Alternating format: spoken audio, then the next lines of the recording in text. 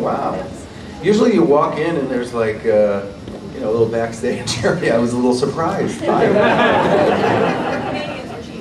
Yeah, exactly. Exactly, the exchange rate and everything. There's no backstage. I see. Okay, I get it.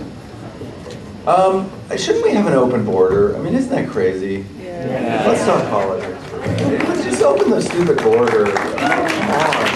Yeah. Or maybe not. I don't know. I didn't mean to bring it all up. Yeah, it's dangerous. We do that at work sometimes. You'll bring up politics. You know how that is. You're at work, and all of a sudden you mention a president or a prime minister or something. Whoa, it's crazy. Or religion. Whoa, watch out for that. Anyway, don't mean to start off Sunday so heavy. What's going on? You guys having fun? Yeah. Yeah, good. I haven't been here to Toronto, and I think someone told me 12 years. I don't remember myself. I have no memory, but yeah, I think I was here for Toronto Trek like 12 years ago. Yeah. Is that, any of you here for that? Oh, yeah. Yeah? Oh, cool. Me too, I think. It was like at an airport hotel or something, right? Yeah. Much smaller. This is unbelievable, this thing. This is crazy. I just was at Comic-Con in San Diego. Does anybody go to that? Anybody here go to Comic-Con? Yeah? Wasn't it crazy? Yeah. Oh my God, this is so much better than Comic-Con. Trust me, you guys don't need to go to San Diego. It really is, isn't it? This is like, you guys are civilized here. We're Canadian. You're Canadian, everybody's friendly and nice. And you go to Comic-Con, it's crazy. First of all, nobody knows where anything is happening. You just wander around, right? You just wander around. They're like, I don't know where that is. And then you spend the whole day waiting in lines. It was crazy, lines after lines. And maybe you do one or two things all day. It's here too. Is that how it is here? Yeah. It seems better here. I don't know. Maybe not. Maybe it's the same. Yes, very nice. Is it raining outside? Yeah. Is it? Yeah. We don't get rain in LA, so I was actually kind of excited to see. I know you guys are like, yeah, it's raining. I'm like, woohoo! No, we don't get the fires. Weather. It was 112 Thursday or Friday. 112 in my car when I went to work. That's crazy, right? 112. What's that? Celsius here. Yeah, okay, that would be like, what?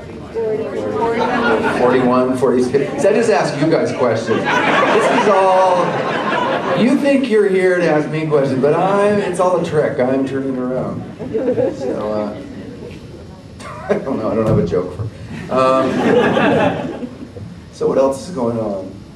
Anybody want to ask a question? That always helps me because I'm not very smart. Yes? I was wondering what your fondest memory of Voyager was. My fondest memory of Voyager. I mean, the first thing that jumps to mind is my trailer. See, there were all the actors had their own little trailer, right? It's like a little camper.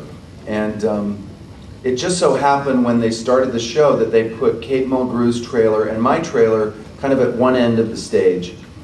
And our doors, the front doors, faced each other. And then everyone else's trailer, for some reason, was down at the other end of the stage.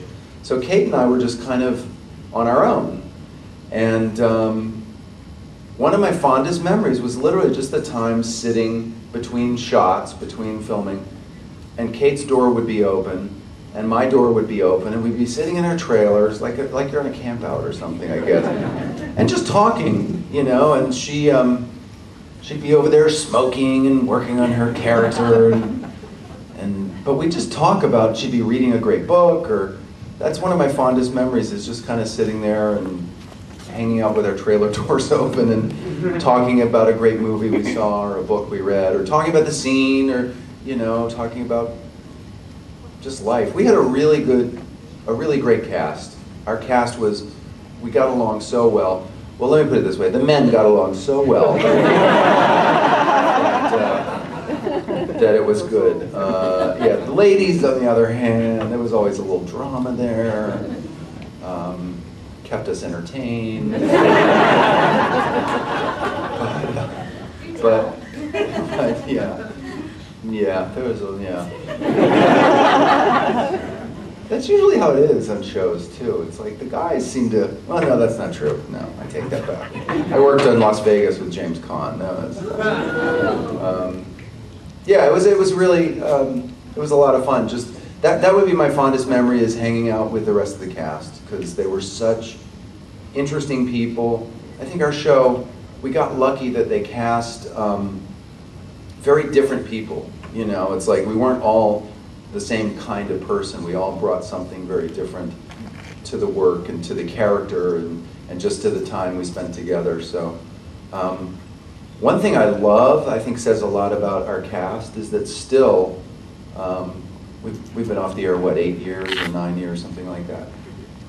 We still, all the guys on the cast, we get together, yeah, no girls, we get together for like a steak dinner. It started at this restaurant called The Palm in LA, and we got together for a steak dinner not long after the show went off the air, and it's just become this tradition. So every 3 or 4 months, you know, I'll get a call from Bob Picardo, and he'll say, yeah, we're organizing the boys' dinner, you know, we're gonna do it.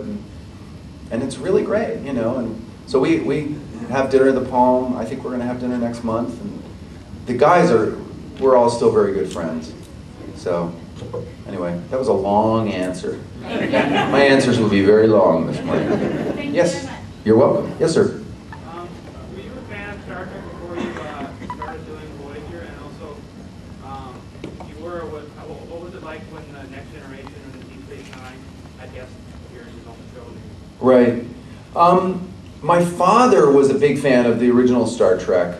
When I was young, he definitely loved science fiction. He used to read a lot of paperback science fiction novels. I remember stacks of them around the house. And to be honest, I remember the original series. I wasn't a huge fan. It wasn't that I just didn't have a strong feeling about it one way or the other. But my father's science fiction interest definitely led me to being a fan of the show Space 1999 when I was a kid. You remember that show?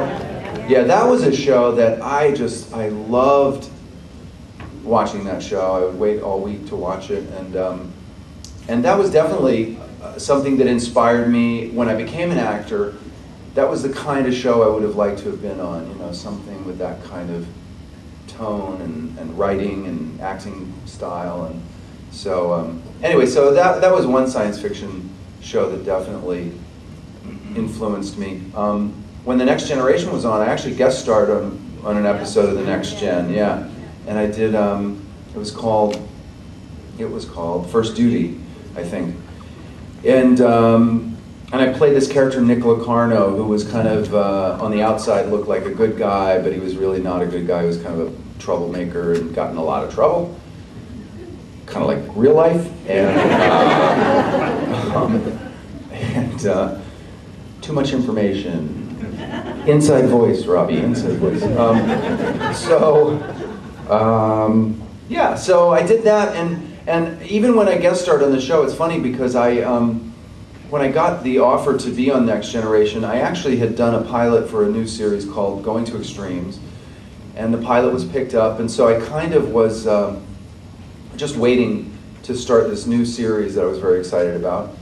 And my agent called and said, you know, the show Next Generation, it's a Star Trek show, they want you to come do a part for an episode. And I was like, well, I hadn't really watched it. And I said, I don't know much about it. Is it a good show? And my agent said, well, it's very popular. And my agent said every actor that she had known that did the Next Gen just had such an amazing time. Like, it's got a great reputation for people that do the show. They have such a good time. And I was like, all right. So I didn't know much about it, but when I did it, she was absolutely right. Will Wheaton and the other guest stars, the kids, the young people that were the Starfleet Academy students, we had so much fun together. I mean, we'd shoot all morning, and then we'd keep our spacesuits on, and we'd walk across the street and go have lunch together. Like, it was just, yeah, I mean, it's kind of crazy when you think about it, but it was really fun. I mean, and I remember after doing the show, Will Wheaton would call me and say, how's your new series going? And, you know, and we stayed in touch. So it was great. Patrick Stewart was so generous and gracious in welcoming me to the show. I had a great time. So my long answer again, as I said, I promised it. I had a great time, and so cut to a few years later when they said this new show Voyager was starting up, and there was this character kind of like Nick Locarno. I was dying to do it because I knew how much fun it was to do that first, the guest star part, and I really. They had said they were casting this role that was a lot like Nick Locarno, and they used my performance in Next Generation as kind of a reference for people auditioning. So I worked really hard to make sure they got the guy that did Nick Locarno. Because it wasn't a guarantee, because they did write this character, but they were like, we're going to look at other actors and make sure we like that character, but... So, yeah, I worked very hard. I was doing a play in New York City at the time, and I videotaped myself auditioning, and I worked really hard because I knew what a great opportunity it was going to be. So, yeah, glad it worked out. Yes, sir. What was your favorite episode of Voyager?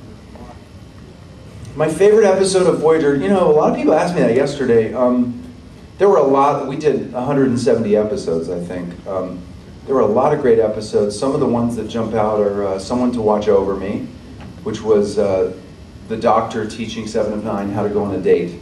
And I don't know if you guys recall that episode. Yeah. It was a really sweet episode. I directed that episode as well, and had some nice scenes in it. I love Parturition. Jonathan Frakes directed that episode. Jonathan's such a fun guy. And Ethan Phillips and I were kind of teamed up for that story, and he and I remain really good friends. So that was a lot of fun with Jonathan Frakes, Ethan Phillips, and myself, just laughing for a week and a half, being silly and playing with some robot chicken that was supposed to be a baby alien. It was very silly. That was a lot of fun. I liked the pilot too. I loved working on the pilot episode. It was such, in terms of its size, and we got to shoot in the middle of the salt flats in the desert and all sorts of interesting locations. And the finale, I think those were some of the best episodes. Yes, ma'am? What was your favorite moment directing? My favorite moment directing, I think when I got Kate Mulgrew to take her clothes off. That would be my favorite moment. Yeah, that actually was my pitch. That was my, I'm not kidding, that was my, because, and I don't mean to sound like a pervert, but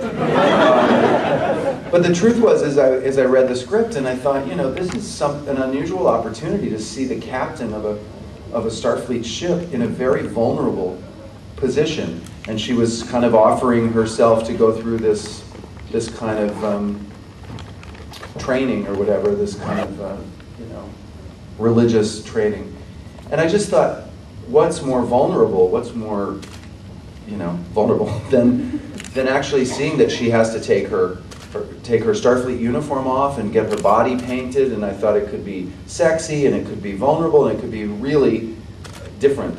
I think there was an episode of Next Gen where Patrick Stewart took his clothes off, wasn't there? Yeah. There's 2 of them. Yeah. I mean, I'm not saying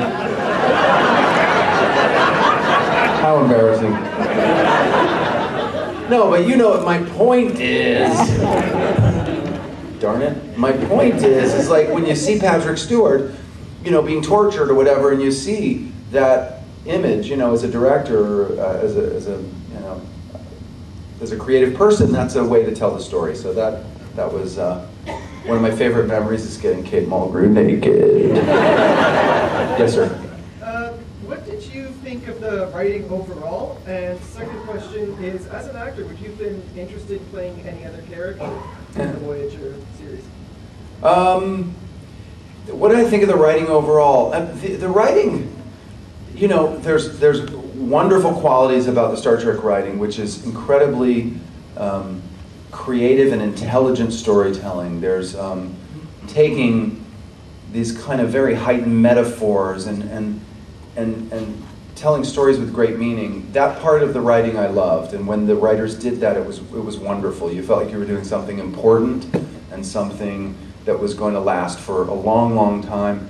The other part of the writing that was always frustrating is that sometimes they'd write in a language that didn't feel like people, you know? It was like, it was a little stiff sometimes. And so I remember when I first got on the pilot of Voyager, they had written this character who was very angry and, you know, rebellious or whatever that means. And I just thought, you know, this is gonna get old, like playing a character who doesn't, you know, this character didn't speak like a normal person. So I started kind of throwing in little comments, improvising, if you will, which was not really welcome. They didn't like us to improvise on Star Trek. They didn't like, you know, they just wanted it as scripted, period. But I think that kind of gave them some ideas of how to write the character, honestly, and we started evolving the character together. And so I always loved it when my character, at least, spoke like a real human being and kind of made jokes or sarcastic comments or, you know, that part of it, I feel like came from kind of a collaboration with the writers and kind of seeing who I was and what the character could be that was a little more than just this anti-establishment rebel kind of guy. So, but we had some great writers. Brian Fuller, who a lot of you know from Heroes or Pushing Daisies or Dead Like Me, started as a entry-level writer on our show. And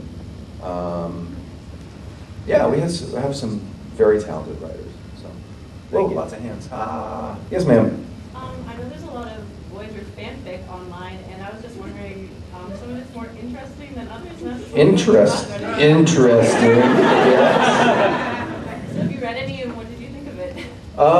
Yeah, I think it's really cool that there's fans out there that kind of create this parallel world to what the studio produces and writes.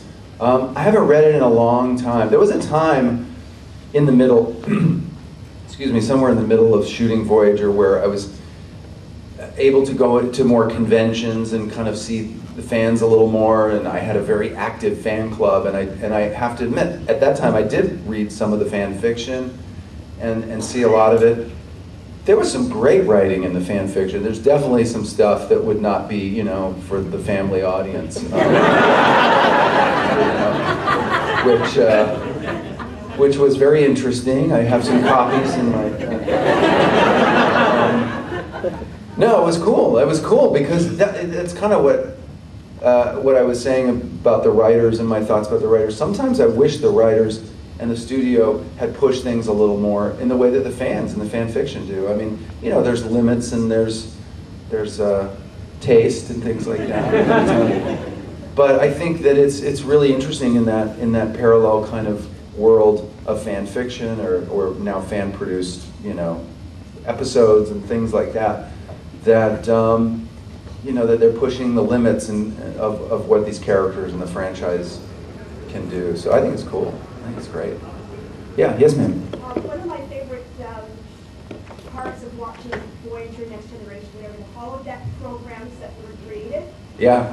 One of my particular two favorites in Voyager are Fairhaven and most particularly Captain Proton. Yay. Which ones did you like best, Fairhaven or Captain Proton? I loved Captain Proton. Did you guys hear what she said? Yeah. Yeah? Okay, good. Yeah, she was talking about the holodeck programs and how much fun they were. Yeah, I loved the holodeck. And I loved Captain Proton. I thought that was really cool. I wish we had done more of that.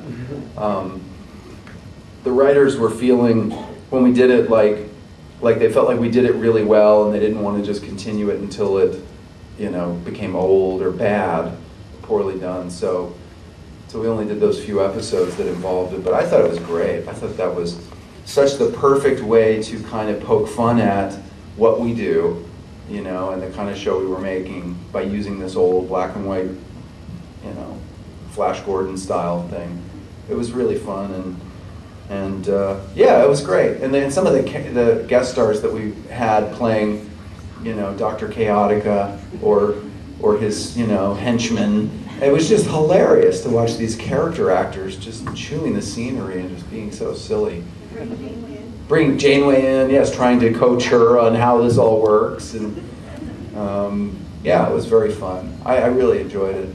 I think it was fun for the designers too, because our set designers and everyone could really have fun with this old, nostalgic kind of sci-fi show. So yeah, it was fun. There's a quick story. Sorry, no hands are going up. Quick story about one of my long stories about Captain Proton.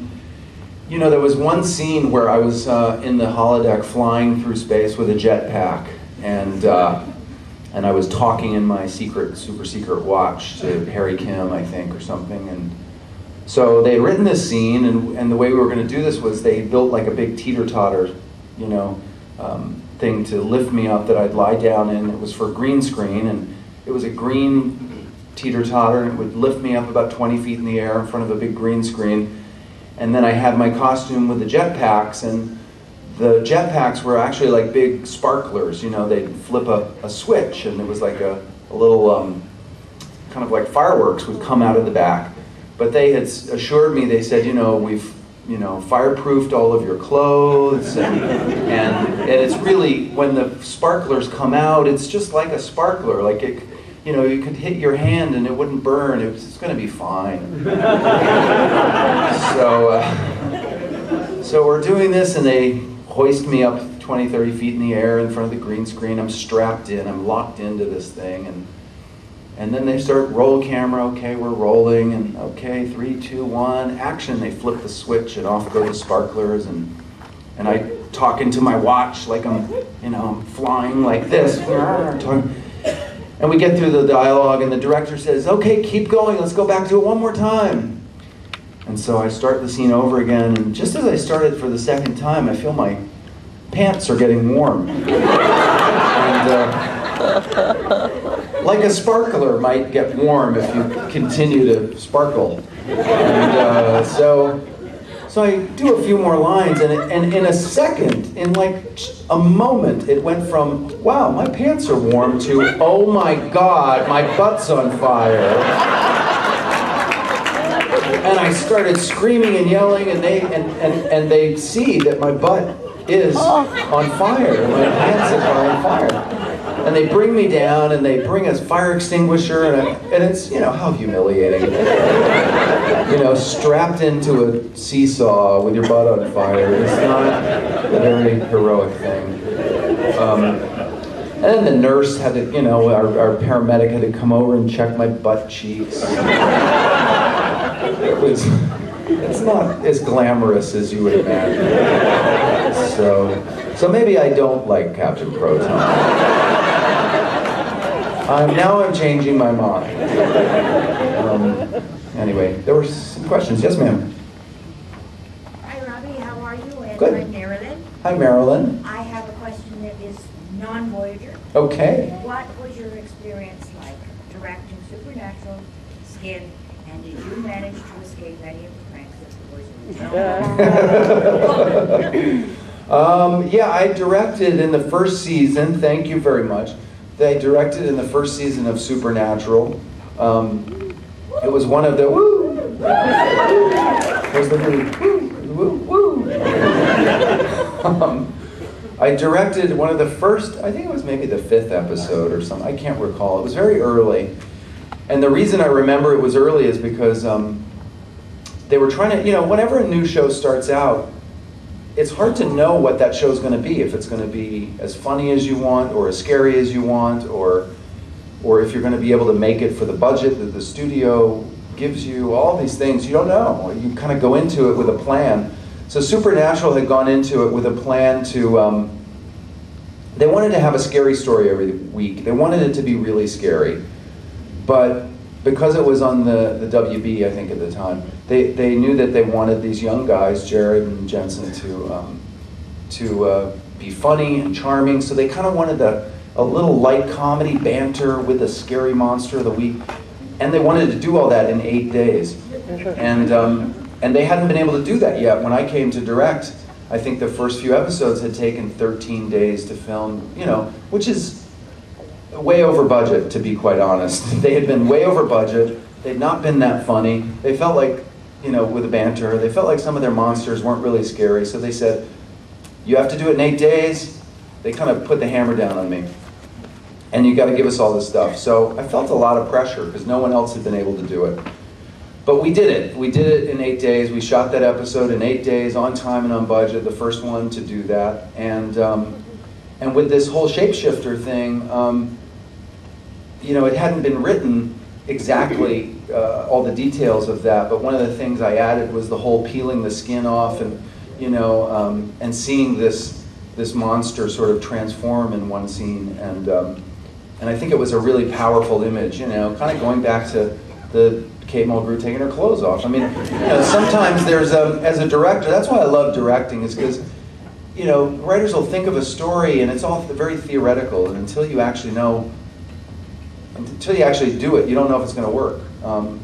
And so as a director, I get to think of these things and imagine these things and do them like a monster peeling his skin off. And, it was much more exciting to see Jensen do it for me than to see Kate. Yes, I understand.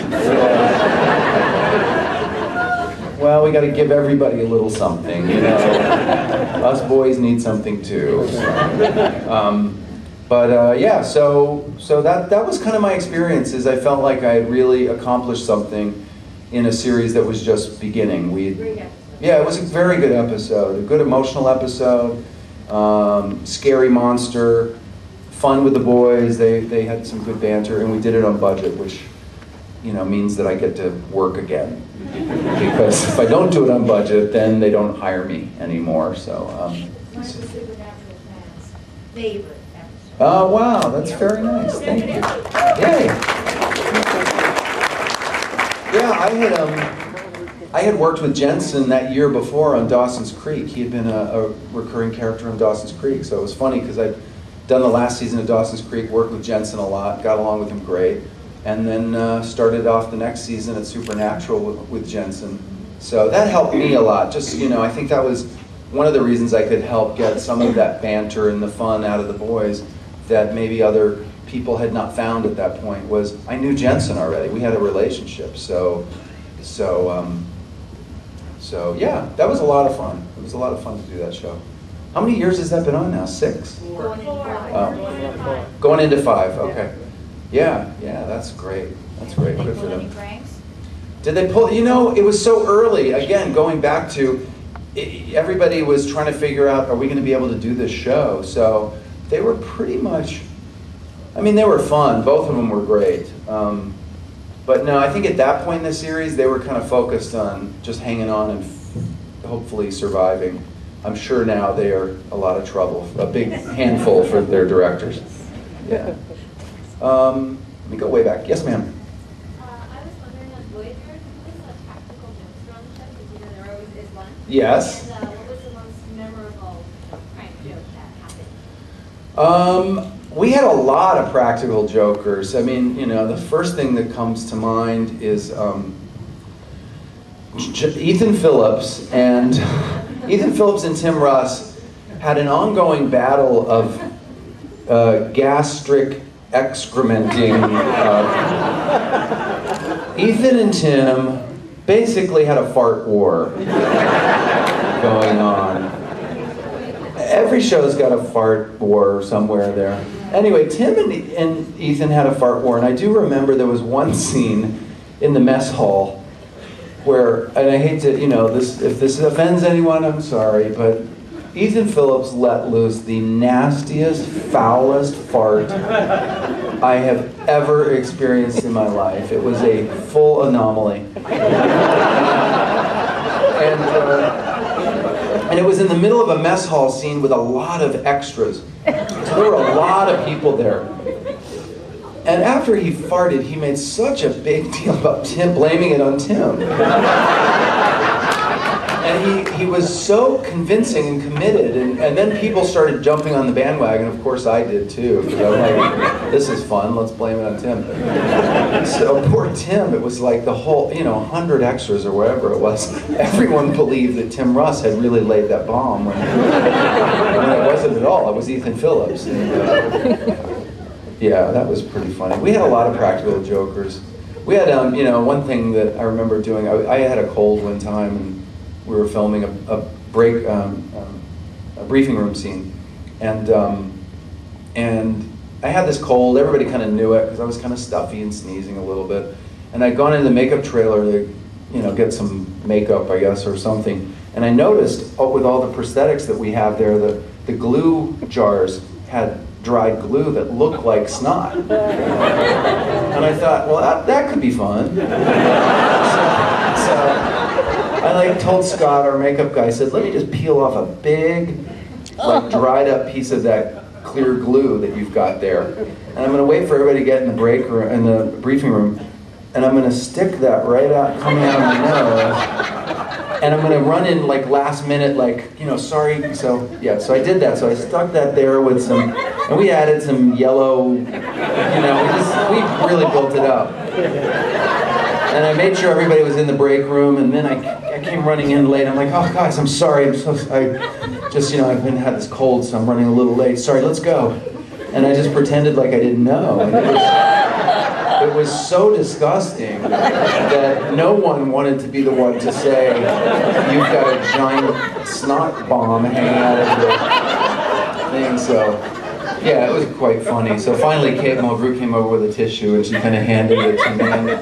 And I went, and I blew my nose. I was like, oh my God! It was funny. Stuff like that. It's very immature. Yes, sir? What's it like working on Chuck? Thank you, yes.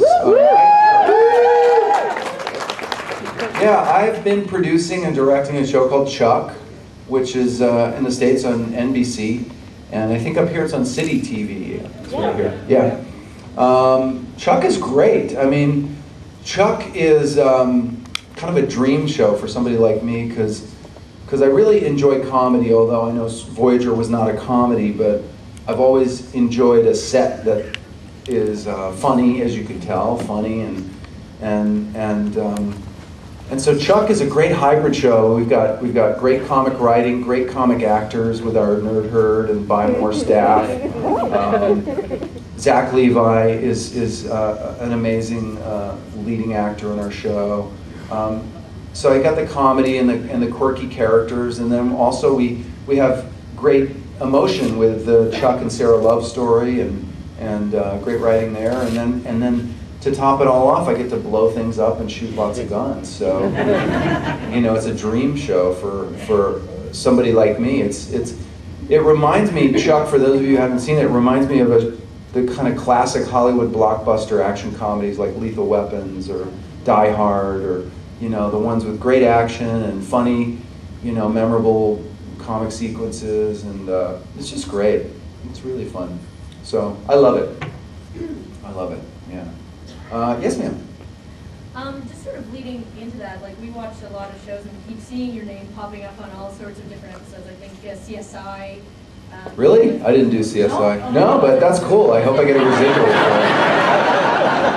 I remember all the ones because we keep seeing your. Oh, hey, it's Robert. Yeah.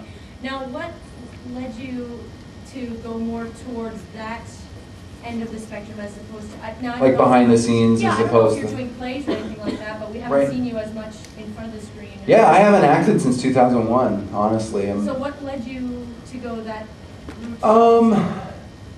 It's probably a very complicated answer and also very simple. The simple version is it's much more reliable to be behind the scenes. I can have a longer career. I saw a lot of my friends and very talented people that I knew doing great acting work and then having trouble getting a job. And I just was, I wanted to work. So on the simple side, that's probably the simple answer. And the one that's a little more complicated is, the truth is, even though I started acting when I was young, and even though I'm standing in front of you guys talking, I'm actually a very shy person. I'm not really outgoing. I never really liked being famous.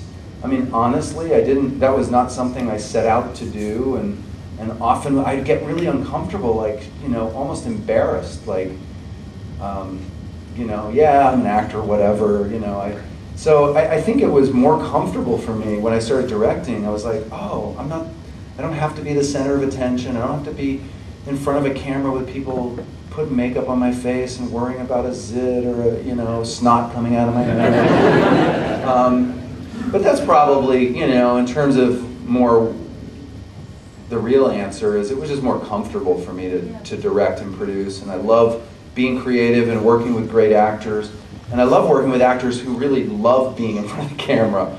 I was never really comfortable, to be quite honest. I like doing theater, that's where I started. There was something about doing a play that you could kind of hide behind the lights and this anonymous crowd that you didn't know anybody and just we're do. We're both actors from Yeah. Ottawa, so yeah, we totally know that. Yeah, so there's something about doing a play, and when I did a play as an actor, you could tell the story beginning to end. You know, you start the play and the story goes along and you finish and you're done. Whereas when you're filming as an actor, you might start on the first day of an episode, let's say, and you're shooting the last scene. And you shoot that in the very first day, and you're like, well, I'm not sure how I'm going to feel because we haven't done the story yet. But so it's very hard sometimes as an actor to kind of figure that out, and it all feels very disjointed. And yeah, as a director, I can kind of plan and take my time to learn about what the story is and figure out my shots and what the emotional arcs are and what's, you know, all that. So yeah, that's kind of the answer. Awesome, thank you. Yeah. Yes, ma'am. What are your current projects at this point that you're working on? My current projects, I'm really pretty immersed in Chuck, and I've been doing that this is the 3rd season. I just finished editing the season premiere just 2 days ago, so yeah. Yeah, and it's really exciting. And for those of you that watch Chuck or know it, you know, the guy that created the show, Chris Vidak, probably put it the best when I heard him say this year that Chuck is really about the birth of a superhero. That's what the whole show is really about. So the 1st season was about Chuck having this computer in his head and being really confused and overwhelmed. And the 2nd season was about him kind of going, you know what, I just want to be a regular guy. I don't want to be a superhero. He was in the denial phase. And this season is really about Chuck going, wait a minute, this is kind of cool. Maybe I do want to be a spy. Yes, I do want to be a superhero. So it's really been an interesting project to be involved with, because it's not just one concept that keeps repeating itself every week. It's a real evolution. Every season's been a very different kind of chapter in the birth of a superhero. So that's what I'm doing right now, and then that's really it. I'm pretty much immersed in that, and hopefully we'll survive another season and come back for a 4th season. Or it's also a time after 3 seasons where I may be doing some development of new shows.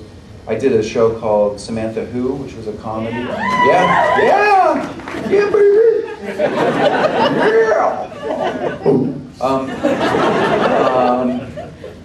Yeah, I did the pilot for Samantha Who, and that was right before Chuck, and so I was able to be in the ground floor of that show and help bring Christina Applegate, and Tim Russ was on the show. I put Tim Russ in the pilot, and that show lasted 2 years. So that's something that I really enjoy doing, is starting shows from the beginning and working with writers or studios to figure out what might be the next big thing. So I'll do some of that. I don't know exactly what it is right now because it's not that time of year, but probably in the winter I'll be working on some pilot of some sort, I hope. As long as I stay on budget, then I get to work again. See, that's the theme. Yes, way back there. Right there, yeah. Yeah. As a director, who do I like to collaborate? Who would I like to collaborate with? That's a good question. You know, there's a show coming out called Glee. Have you guys seen this? Anybody? Yeah. Just on a personal note, I started as in high school doing things like Glee Club and, community theater and musicals and all that stuff. So when I saw this show Glee, and I think his name is Ryan Murphy that created that show. He created a show called Nip Tuck, and he wrote and directed a movie called Running with Scissors that I thought was really interesting. And anyway, I would love to work with Ryan Murphy. I'd love to work on Glee. That would be a fun show because you get to sing and dance, and it's kind of about nerds and misfits and odd people that don't feel like they fit in, which I think, like on Chuck, is a part of Chuck that I really enjoy doing. So Yeah, Ryan Murphy would be cool. Who else? I don't know. I liked working with Brian Fuller. You know, I did the show Dead Like Me. I directed some of those episodes of Brian Fuller's show. Yeah! Yeah, I really enjoyed Dead Like Me. I think Brian's incredibly creative. I'd love to work with him again. I like the guys I work with right now a lot. Josh Schwartz, you know, he comes from the OC, which was a classic kind of, you know, teen soapy show, but he's a much more interesting person than just that side of him. And Josh is great, you know. He's got Chuck on the air now, Gossip Girl. He's writing. I don't know if everybody knows this, but I think he's writing the next X-Men movie. So Josh is a really good. Is that true? Do you guys know that? Yeah, I think he is. I don't know if I'm supposed to talk about that. Don't tell anybody.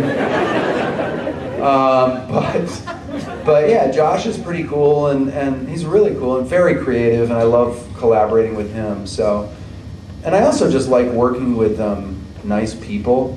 I know that sounds a little cheesy, but at this point, it's like in my life, I just like working around. We spend so much time, you know. I practically live at the studio or on a set when I'm producing and directing, so I want to be around people that I don't hate.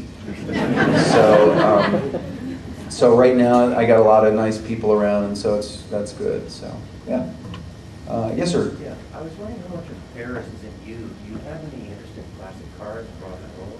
Yeah, he asked how much of Tom Paris is in me. Yeah, like the car thing, the kind of nostalgic old muscle car buff thing. Yeah, I think some of that, like I was saying before, I think it was kind of a collaboration, all those things. The idea that Tom Paris liked old muscle cars, actually when we were doing Star Trek at that time, I was into motorcycles. I rode motorcycles, and I had an old Harley, I had a 1970s Ducati Cafe Racer, I had a bunch of bikes, and I used to ride a lot. And so I think the writers knew that about me, and so they started saying, oh, well, what if, you know, Tom Paris was into those similar things. So it's a little bit of both. You know, they wrote muscle cars on the show, but I had the motorcycles at home in a very similar kind of way. So yeah, there's definitely a lot of Tom Paris and me. It's similar with Sir Lofton, who wrote music and they made him a writer. Yeah. Yeah, exactly. Yeah. Yes, sir. I really liked on Chuck this season when we got to see that Jeff was a former Space Invaders champion. Yes. Yeah, you know, he's not just an alcoholic. He's an interesting guy. He had some babes, actually. You know. And as well, cool that Rush was the key to solving. Exactly. Isn't Rush the key to everything, though, in life? It all comes back to Rush music. I'm wondering if there are any plans to see a little more of Jeff other than as well as the scuzzy drunk side. As well, yeah, you don't want to let go of the lovable alcoholic that's Jeff. Yeah, we're going to see more. Definitely one thing that's going to happen this season, partially due to budget cuts and the economy and the way life is. You know, we were presented with a problem of some budget cuts. So how do we do that? Well, maybe we can't see the entire cast in every single episode. But what that's actually led us to is, all right, to solve the budget problem, we don't have everybody in every episode, but that means we write a little deeper for each character. So if Jeff and Lester are in an episode, they're going to have a little bit more to do. Or if Morgan's in an episode, he may not just be in the Buy More, we might see him involved in Chuck's spy life a little bit. So there's going to be, it's this economics situation for season 3 kind of led us to some interesting ideas. And so, so yeah, it's going to be, you're going to see a lot more of those guys. Yeah. Yes, sir. You mentioned earlier about the similarities between Paris and Locarno. Yeah. Why didn't they just spin off the Locarno character onto Voyager? Right. Well, yeah, they had really liked that character Locarno, and they had liked the performance that I had given, and so they were thinking of bringing that specific character onto Voyager. The problem is with the Writers Union, the Writers Guild. The writer that wrote that episode with Nick Locarno then would be a creator of a new series, and it kind of got into residuals and ownership and all that. So they basically just said, all right, we'll basically put Nick Locarno on the show. We'll just call him somebody else. We'll rename him, and then we don't have to pay the writer. It's kind of, that's what the reality was. We all wonder why there was a writer's strike? Yes, exactly. Exactly. Yeah, so it was, a lot of it had to do, is that a Wienerlicious outfit back there? Oh my gosh. Ladies and gentlemen, the Wienerlicious girl, that's hilarious. Say hi, wave your hand. It's Chuck and Sarah, that's so funny. I've never seen anybody dressed as Chuck and Sarah. Yes, you can. That's hilarious. I have to get a picture and take it back to work tomorrow. That's hilarious. That's so funny. They're going to die. Sorry. I was just sitting with Yvonne Strahovski, who plays Sarah on our show. And it was Friday night. They were filming quite late, and I was about to head to the airport. And I was talking with Yvonne and telling her I was going to do, you know, the actors on my show, they forget sometimes that I was even an actor. And kind of like my children, like my youngest son, he doesn't even believe I ever was an actor. He just doesn't. But I was talking to Yvonne, and she's like, oh yeah, I forgot, you were a Star Trek guy, you're going to this thing. And she was asking me all these questions, like she's dying to come do conventions. She's done, you know, a couple appearances, and so I'm sure that those, you know, Zach and Yvonne and all those guys, Vic and Scott, they'll be out here soon. Vic and Scott actually performed at Comic-Con as Jeffster, for those Chuck fans. They got up on stage as Jeffster, their little pseudo band, and performed at Comic-Con, Fat Bottom Girls, the Queen song. You know, what else would you expect them to sing? Maybe Wilson Phillips or Duran Duran, I don't know. Cool, that's funny. Sorry. Yes? Hi, Rob, I'm Linda. Hi. I loved your work on All My Children. Oh, wow, you're really going deep. And some young actor, but was there a certain project that took you to the West Coast? When I was on All My Children, many, many years ago, 1923, I was a younger actor, and it's funny, that reminds me of my conversation with Yvonne. You know, when I was on All My Children, I felt like, I've got to go do movies. I've got to, you know, I should be doing bigger, more important things. And there's a real danger for actors in particular to be on a show and have some success and think that it's only going to get better and better. And sometimes the show you're on is the best it's ever going to be. And I try to remind people of that sometimes, like, just be where you are, you know. If you're on Chuck, be on Chuck. If you're on Star Trek Voyager, just be there. And it took me a long time to appreciate that. But yeah, when I was on All My Children, I was anxious to go, you know, do bigger things. So I had done a movie in the middle of being on All My Children. I did a movie called Masters of the Universe, the He-Man story. Somebody's got a copy right there, very funny. Please do not show that to everybody. Yeah, so I did this movie in the middle of, between my second and third year on All My Children, and I had kind of flown back and forth. I was doing double duty, so I literally sometimes would shoot the soap opera in the day, jump on a plane, and then get off and go to shoot all night. We shot a lot of night work on Masters of the Universe, and it was the 80s, you know, there was a lot going on back then. We'll skip that part of the story. Anyway, yeah, so I did that movie, and there wasn't anything in particular that I left for, to be quite honest. I just knew that if I didn't get off the soap opera, I wouldn't be available to do anything else, really. It was very hard when I did Masters to try to do two things at once. So when I left All My Children, I went back to the theater. Actually, it was the first job I did, the first national tour of Into the Woods, the Stephen Sondheim musical. Yeah! Yeah, baby! Musical theater! Yeah! Yeah! Yeah, I did did a lot of musicals. Yeah, I did. I actually worked with Stephen Sondheim 3 times, so that was really quite cool. Yeah, I did a lot of musicals, and I did that. What else did I do? I don't know. I did different stuff. I did a play called 6 Degrees of Separation on Broadway, which was a really cool play based on a true story about a guy that impersonated Sidney Poitier's son. And he went around to all the rich people of New York City and basically scammed them all.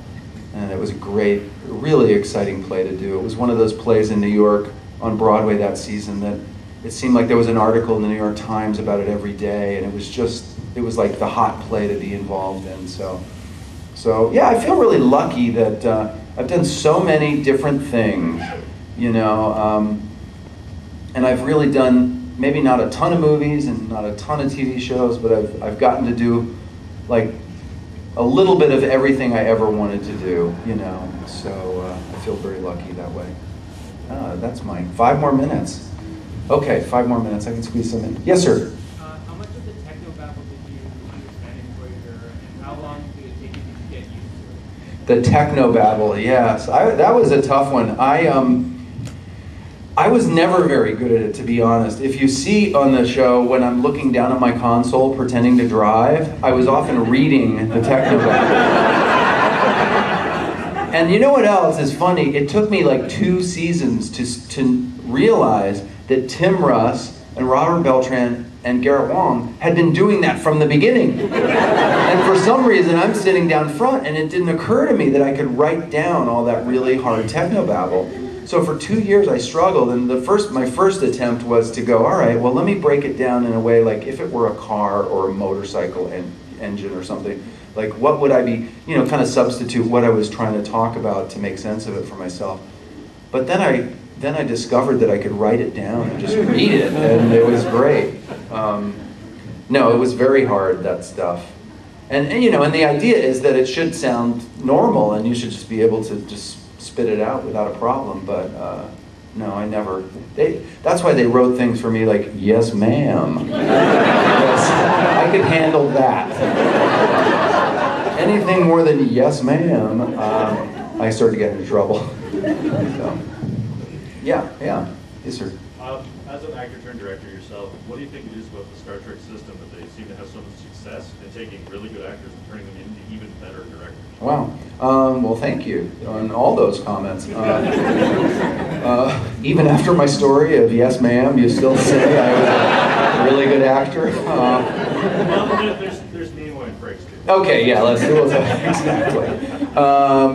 Yeah, I don't know what it is. I think that there was always kind of a classic style to Star Trek in its storytelling, in its filmmaking style. There was something just classic and fundamental so that you could learn kind of just those basic storytelling lessons that then you could take into a more contemporary series or movie, and you knew the fundamentals. You know, that's the thing that I really appreciate now is a lot of directors or actors that I know, they come with maybe a style or experience of some new, hip, cool style of editing or directing. But if you don't know the fundamentals, if you don't know what the rules are that you're breaking, then you aren't really doing the best work you can do. So I really, on Star Trek, we would have week to week, maybe one episode would be a romantic comedy, the next week would be an action adventure, the next week would be a thriller. We got to play with style, genres and styles within Star Trek. We got to learn classic filmmaking techniques and storytelling techniques. So, so I feel really well prepared to do pretty much anything, and it's been great. So, yeah. Last question, all the way in the back. Yes, sir. Yeah. I just wanted to let you know I think the shop is currently the best show on television. Woo!